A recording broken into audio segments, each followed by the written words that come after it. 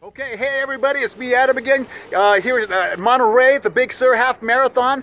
I got my boy Fernando Cabada in the house, baby. He's the guy who's going to rock that podium tomorrow. He's going to crush it, Fernando. It's just good to see you, brother. What are you thinking, dude? How are you feeling about tomorrow? Yeah, it's good to be back in the Central California. Fresno only being a couple hours away, so it feels like this is like back home.